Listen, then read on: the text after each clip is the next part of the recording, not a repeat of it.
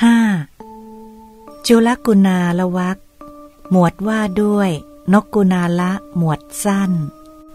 1. กุณฑลิกะชาดกว่าด้วยกุณฑลิกะราชาในเรื่องที่พญานกกุณาละพูดกับนกปุณณมุขะนี้มีคาถาประพันธ์ไว้อีกส่วนหนึ่งว่า161บรรดาพวกผู้หญิงที่ทำความรื่นรมให้แก่พวกผู้ชายเป็นคนหลายใจไม่มีใครบังคับได้แม้ถ้าพวกนางจะพึงทำให้เกิดความพอใจในที่ทั้งปวงก็ไม่ควรไว้ใจเพราะว่าพวกผู้หญิงเปรียบเหมือนท่าน้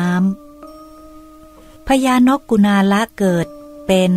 ปัญจาลจันทปุโรหิตนำเหตุที่ตนได้เห็นมาแสดงว่า162บัณฑิตเห็นเหตุคลายความกำหนัดของพญากินนรและพญากินนรีแล้วพึงทราบเถิดว่าผู้หญิงทั้งปวงไม่ยินดีในเรือนของสามีเหมือนภรรยาได้ทอดทิ้งสามีคู่ชีวิตเช่นนั้นไป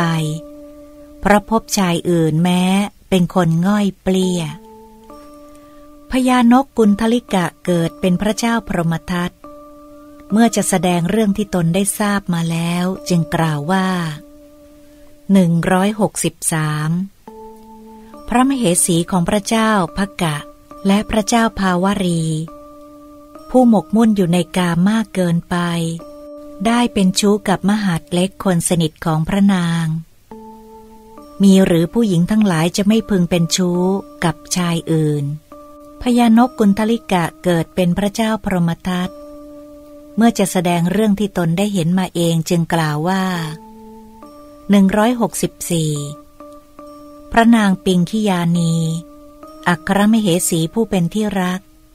ของพระเจ้าพรหมทัตผู้เป็นใหญ่แห่งโลกทั้งมวลได้เป็นชู้กับคนเลี้ยงม้าผู้ใกล้ชิดพระนางพระนางผู้มักมากในกาม